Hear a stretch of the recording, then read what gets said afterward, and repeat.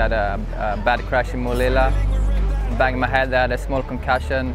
Fredrik Lindgren went over the handlebars and smashed into the track. That was a rash move. Need to go to the hospital to check my neck. I had some pain in my neck, but everything was okay with the neck, and did have some headache for a couple of days, but now I'm feeling good. I raced over the weekend for my Polish club, Lingren, and feeling good.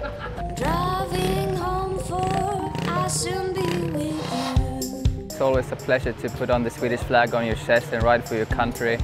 You know, we're going to have a great week together, and I hope we're also going to have some success. You know, our first goal is to make it to the final, and I sincerely hope we can do that. Dreaming no more, soon be next to you.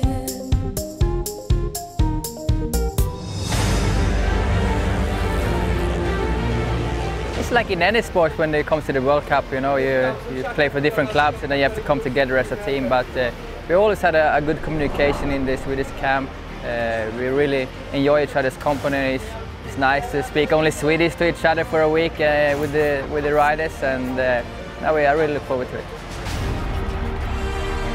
We prepared as best as we can, and you know, we got to give it all on the track and see what the result will be.